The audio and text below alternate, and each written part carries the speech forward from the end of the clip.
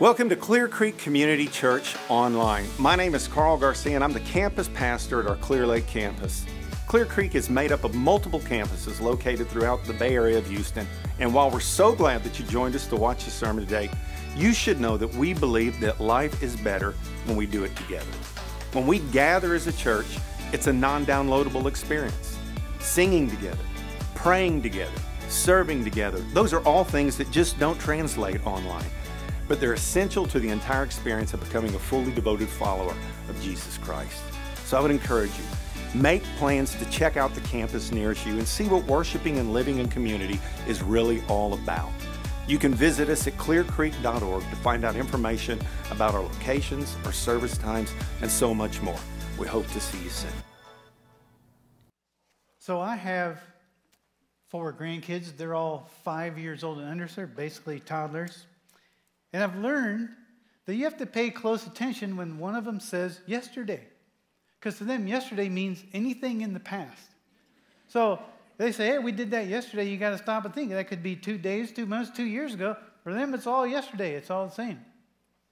And then I've heard a new word lately. They've been saying forever. And forever is like, I don't know, anything more than about 5 seconds. But it's not a smart aleck teenager kind of forever. I mean, they're honest. They're like, oh, I'm going to stay at the park forever. You know, maybe the pool forever. Because they have no idea what forever is. It's cute. But it's also the same reason why if they're hungry and you say dinner's in 10 minutes, there's liable to be a nuclear meltdown, right? So why if you're taking 5 or 10 minutes to scramble around and pack up to take them someplace fun like the pool, they're having a fit because it's taking forever. So I was curious about this. I looked it up. One doctor said it this way. He said, because toddlers lack a sense of time. They lack a sense of time. They don't have the skills to help control their impulses, express their needs, plan their actions, or cope with stress. In other words, he said, toddlers can't handle it when they don't get what they want right now, because when you're a toddler, right now is all there is. Right? Now, I know what some of you are probably thinking. You're thinking, well, I know some grown-ups like that. Right? Shame on all you wives. Now, actually, I agree, because I know some adults like that too, right? Pretty much all of us. Because here's what I think. I don't think that much changes as we get older. We still struggle greatly with the concept of time, and we still want everything right now, don't we? I'll give you a great example of what I mean by that. In my role as a pastor here over the years, I've had the painful privilege, really, the way I look at it, as officiating at so many funeral services. But every single time I do that, I leave there and I'm driving home and my head is just spinning. I'm like, oh, go home and give Kay a hug and tell her you love her. Then hug her again, tell her you love her again. Hug your kids, tell your kids you love them. Call your mom, tell her you love her. Tell Kay you love her again. Hug everybody, all right? Be kind, be patient. Just appreciate people, because life is so precious and people are so precious and it's all so fleeting all the way home every single time. And then I get home and I discovered that Kay went to the grocery store, but she forgot the vanilla wafers. Right? Or she went resale shopping and brought home a coffee mug to add to the 17,000 we already have. And I haven't even changed my clothes. And I'm already back to being frustrated with some trivial thing that's not the way I want it. That service hasn't been over for an hour and I'm already back to it's all about what I want right now. It's like there's something broken in me that interferes with my ability to have a healthy sense of time. It's like there's a toddler in me. I can't seem to look back and I can't seem to look ahead. It's always all about right now. And you get that. And it's this tension, though.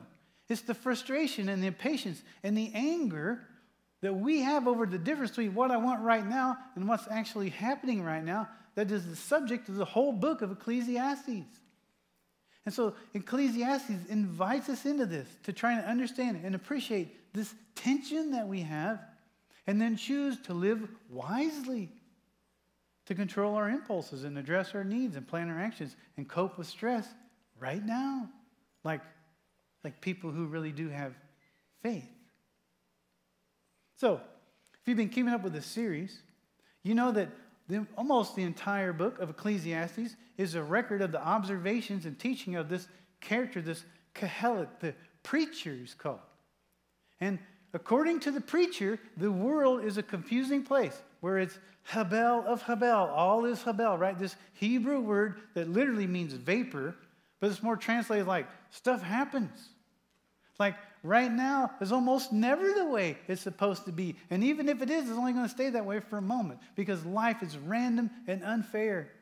There's no formula to make it come out the way we think it should. Bad things happen, and it just doesn't make sense. It's Habel. And what makes it worse is that we're powerless against so much of what happens. We are not in control. We don't know what's going to happen next. But the point isn't to just complain about that. The point is to teach us to live wisely in the midst of that, even right now. And that's what we've been trying to talk about in this series. But now we come to the very end of the book. And if we're going to understand what we're about to read, we have to remember that there are two voices in the book of Ecclesiastes. There's the voice of the preacher who's been doing all the talking, and now at the end, there's the voice of the author. And he re-enters and he gives his thoughts about the preacher and all the things that the preachers had to say. Okay, here he goes. Ecclesiastes 12, verse 9. The author says, besides being wise, the preacher also taught the people knowledge, weighing and studying and arranging many proverbs with great care.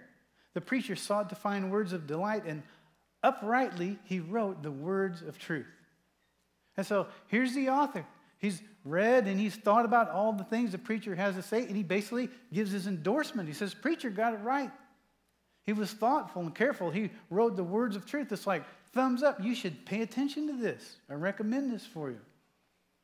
But then in the next 4 verses, in the last 4 verses, the author gives his personal thoughts about wisdom, about the words of truth.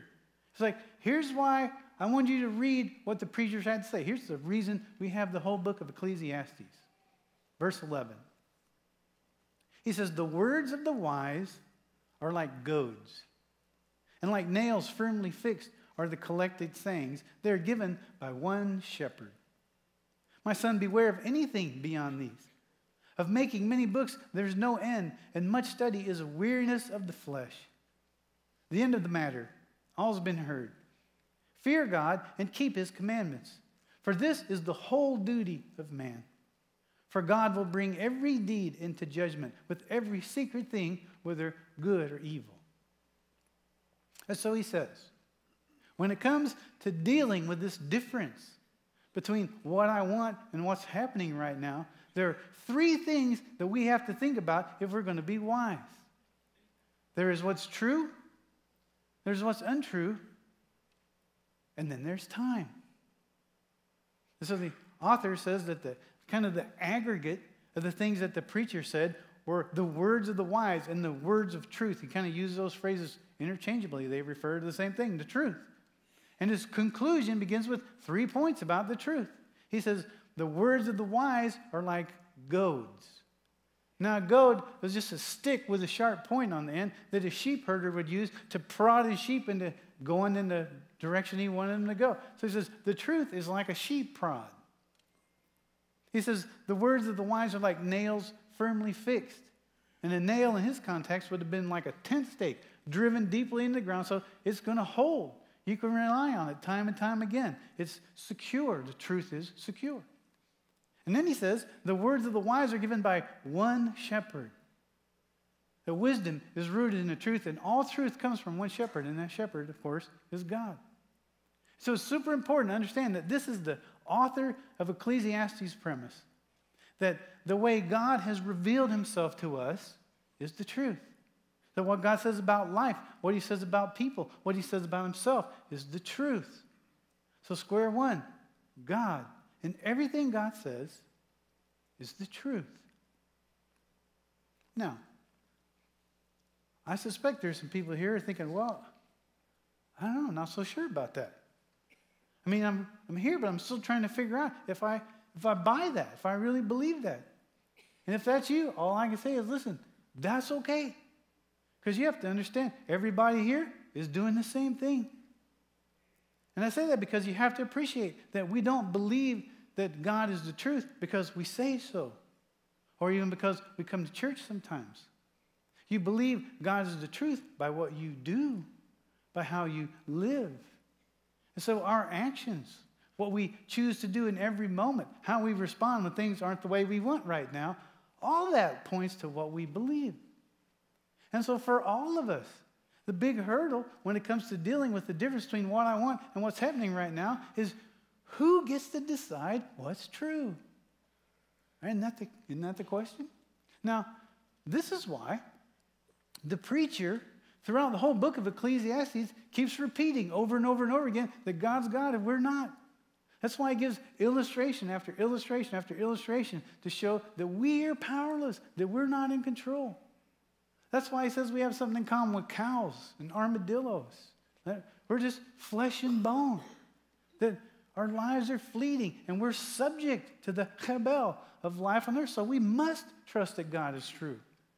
Because he has the power to know what's going to happen next. He's in control and we're not. So the author just says, preacher's right. There's a one-to-one relationship. To believe the truth is to believe God. To believe God is to believe the truth. Now, the preacher, when he was talking in this book, he's not naive. He's really street smart. Because he knows that we don't and won't just open our hearts and say, okay, that's the truth. And he knows that because he spent his own life resisting the truth. Because honestly, there are many, many situations in our lives when the truth is downright unsatisfying right now. And so he issues a warning, a fatherly warning that's rooted in his personal experience. He says, beware of what is untrue. He says, my son, beware of anything beyond these, the words of the wise, the words of truth. Of making many books, there's no end, and much study is a weariness of the flesh. So beware of anything beyond or other than the truth that God is and that God's God. Now he warns us about that because then, just like today, he knows that we're all trying to come up with answers to get what we want right now. I mean, every human being struggles with the disappointment of life in a broken world. And there's only too many of them that are happy to tell us what we should do to overcome. Like there's no shortage of people making books to tell you how you can have it all right now, right? And we probably know this better than any group of people that's ever existed, right? I mean, you ever stop and try to quantify, just list out all the voices that are trying to speak into your life? I mean, you really should do that. I mean, first of all, if you're a television watcher, there's social values and messages woven through pretty much every TV show. And you got talk radio personalities and all their opinions and podcasters. Then, of course, you got Instagram, TikTok, YouTube, Twitter, Facebook, all the social media stuff. They still make plain old-fashioned paper books. Some people still read them. Audio books, song lyrics, news feeds. Every web page and pop-up ad you see when you say, hey, Siri, what's going on, right? Pretty much everyone is talking. And we're all listening. Because we all live in the same broken world, and we all want the same things. We all want to be emotionally and materially secure. We all want to be appreciated just as people. We want the respect and the dignity and the justice that we should have just because we're human beings. We all want love, real love. We want physical pleasure, and we want all that stuff right now. So he says, look, the making of many books, there's no end. Just because there's so many people with so many different opinions telling you how to get what you all want. And this is kind of interesting, though. If you go through and read the book of Ecclesiastes, then you're going to see that pretty much all the stuff you hear today about how to make your life better right now is really just a modern rehash of the very same things the preacher in the book said he tried. So, dude, I've done everything. I got money, I got physical pleasure, I got power, attention, accomplishment, I got all this stuff. And so listen, he's not knocking anyone. He's just warning, the preacher's warning about what he learned the hard way. That all the context of the many books, all the answers and opinions and influence that flow our ears, they contend with the truth because they're all based on one false belief. And that false belief is that I, that you, that we can be in control. And man, we so want to believe that. We so want it to be true. But it's not. You are in control. That is what he's warning us about, because that is untrue. And the preacher in Ecclesiastes says, I used to believe that. I tried it. I chased the wind. I'm wiser today because I've been there, done that. Now listen, I suspect that probably everyone here is just like me. You are being influenced to do things to get what you want right now. And some of those things are things that contend with the truth. And you got to ask yourself, just watch the news, right? Why do we listen to the many books? Why do so many of us get talked into overspending, over-medicating, overworking, overeating, and undereating? Why is pornography pervasive in our culture and divorce rampant? Why do so many people rage like toddlers? And I'm just talking about people who say they're Christians. I'm talking about you and me. Isn't it because we allow ourselves to debate the truth? Isn't it because we really just want to believe the lie that we should be able to be in control? And isn't it because we so often live with the toddler's concept of time? We're utterly focused on right now. And so the author just says, look, beware. Beware of all this secular advice for living. Secular just means now. Because all you're going to do is wear yourself out. So you can do a lot. You're just going to churn and churn and churn. And when you get done, you're going to be really tired. And right now is still going to be imperfect. So beware of all the secular advice and secular answers. Hold on to the truth. God is God. Because there's what's true, there's what's untrue. And then he says, there's time. Wisdom requires the awareness of time. And there's an urgency you feel in this. Just because we struggle to appreciate time doesn't mean time isn't passing. And what the author says here is that one thing about all the choices that we make, about what we're going to do right now to get what we want right now, he says all those roads lead in time to the same place. Because any and every road we choose is eventually going to lead us to the foot of the throne of God. And God will pronounce his judgment over everything we do, even the secret things we do when no one's looking. And God's going to judge what's evil, and God's going to judge what's good, because he's God. He's the truth. And before that throne of judgment, God's glory overwhelms all of our selfish, feeble explanations for why we reject his commandments to listen to all the secular voices that are more appealing to us right now. But he says, look, in time, all roads lead to the same place. Here are those verses again. It says, the end of the matter, all has been heard. Fear God and keep his commandments, for this is the whole duty of man. For God will bring every deed into judgment with every secret thing, whether good or evil. So he says, okay, back up. Let's just get everything on the table, right? It's the last word. There's really nothing else to think about. So big picture, Havel of Havel, all is Havel. We live in this broken, dysfunctional world. Nothing's the way it's supposed to be today. We can't control it, and we can't fix it.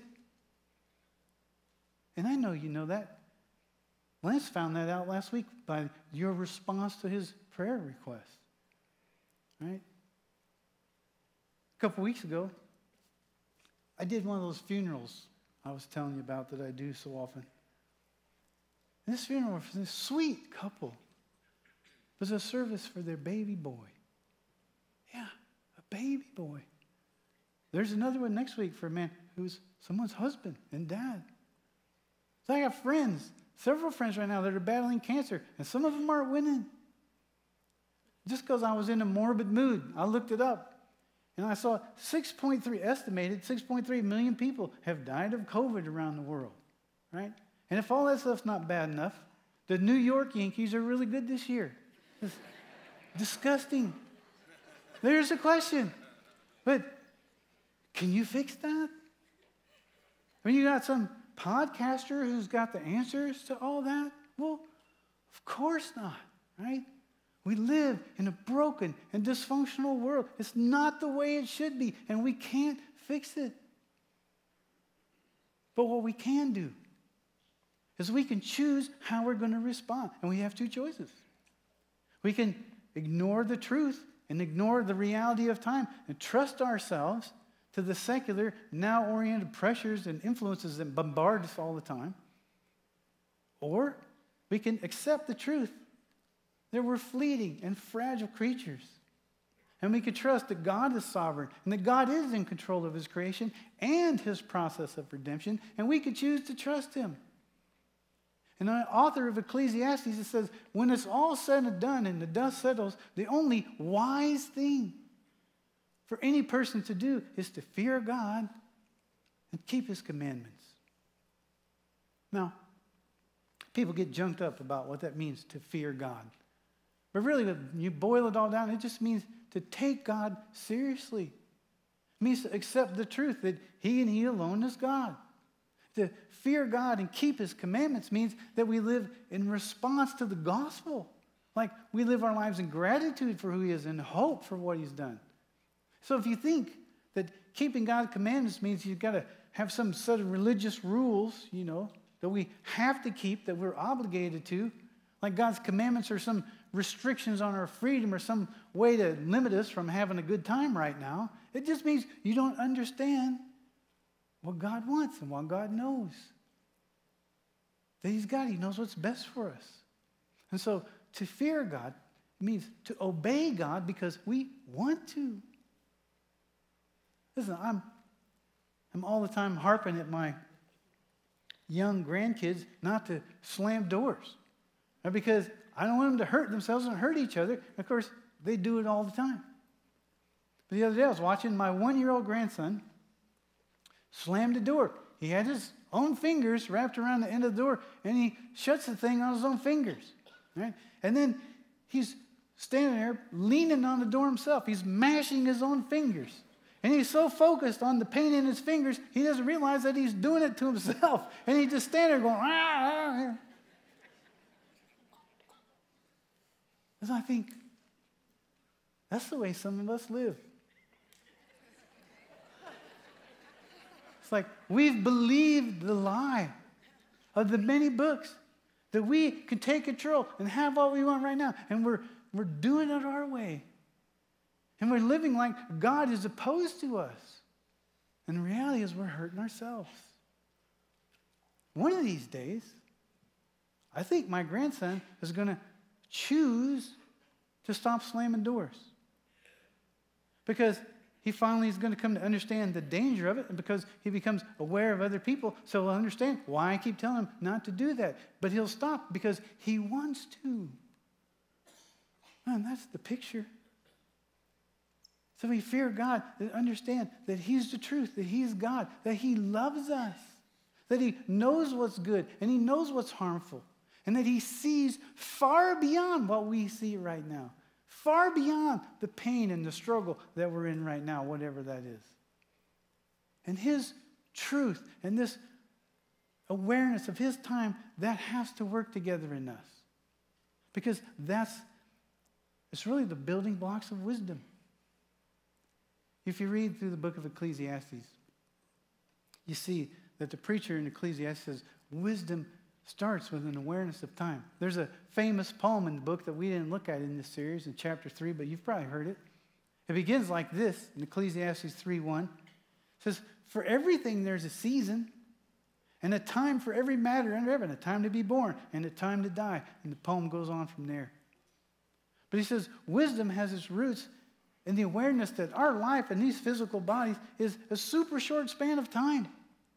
That our life here is a microscopic reflection of the unending spiritual life we have in relationship with God. So I say all roads lead to God's throne.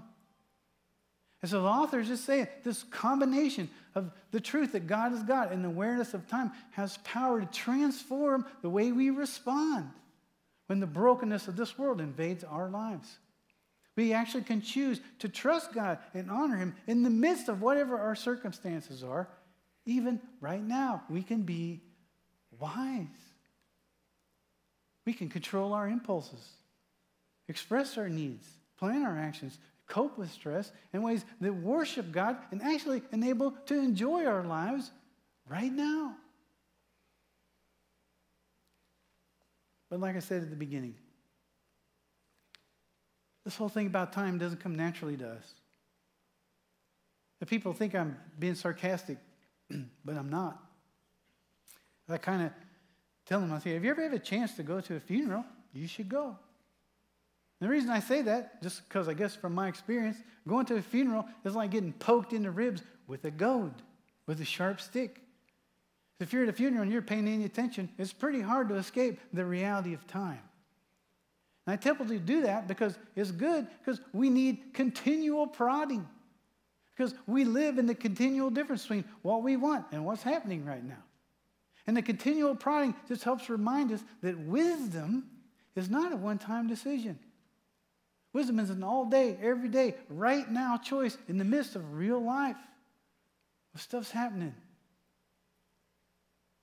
You know, big stuff like you get really sick. Little stuff like somebody posts a lie about you on Facebook. Like if you need money that you don't have, or if you just have this craving for pleasure or craving for relief from stress.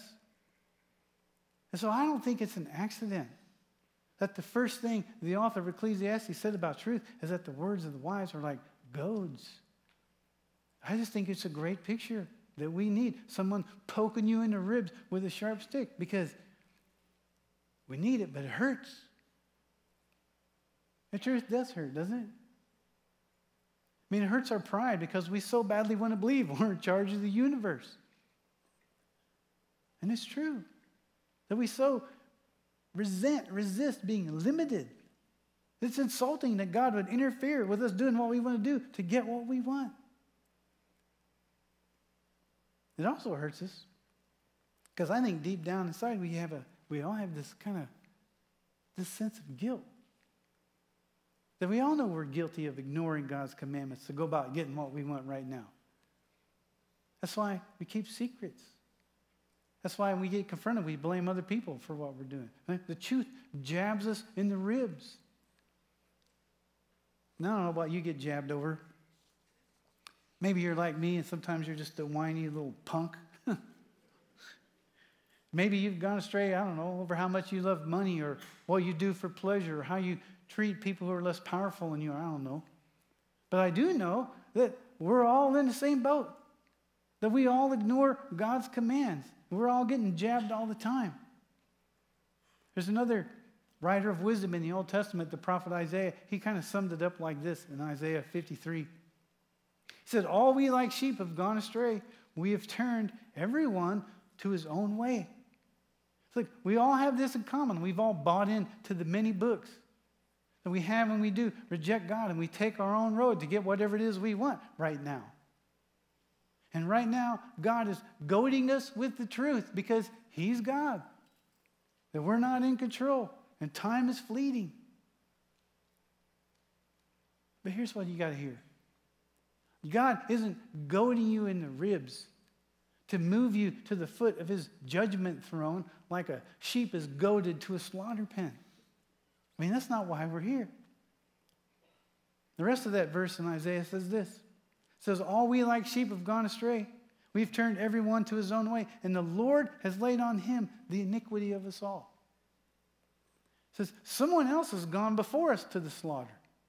Someone took our place before the judgment throne of God. This is the message of the gospel of Jesus. We've all gone astray, and the Lord laid on Jesus the iniquity of our sin.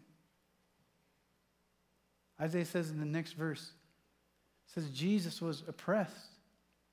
And he was afflicted, yet he opened not his mouth, like a lamb that is led to slaughter, and like a sheep that before its shearers is silent, so he opened not his mouth.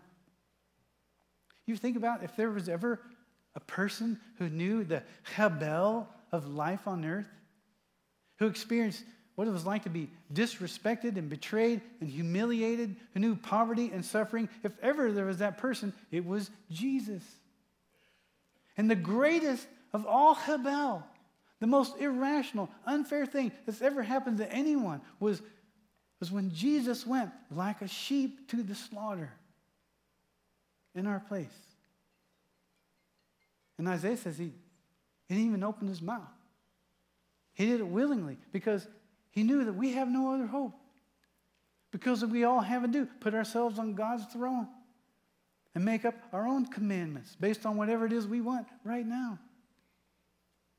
And so if Jesus' death on the cross is the most unfair, irrational thing that ever happened, the second most unfair, irrational thing that ever happened is that his death atones for our sin.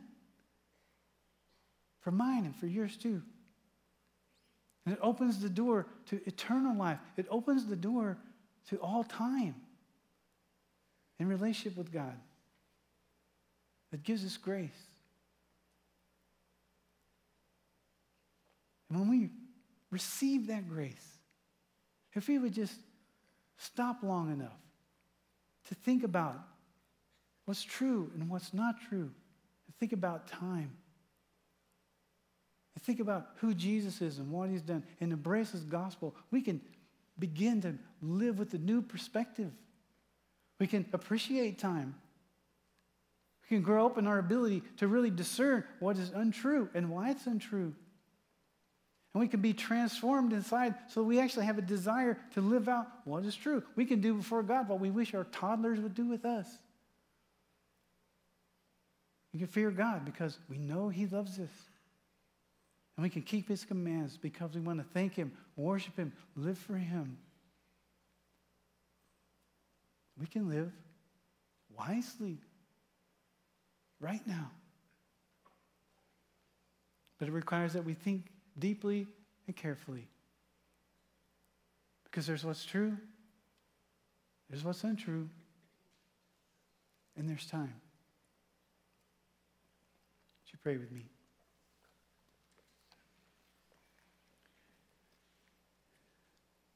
Father, even as I study and think about this closing of the book of Ecclesiastes, I hear you speaking to me.